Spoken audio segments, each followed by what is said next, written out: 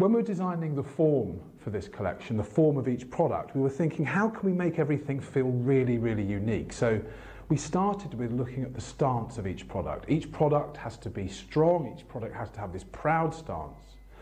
And the lines need to be bold, the shapes need to be iconic, so that together the controlled dynamism across the form really stands out.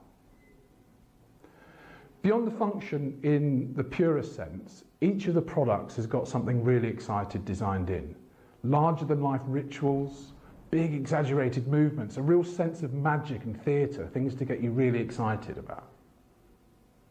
In terms of features, there's always going to be a layer of surprise. There's going to be something new to discover.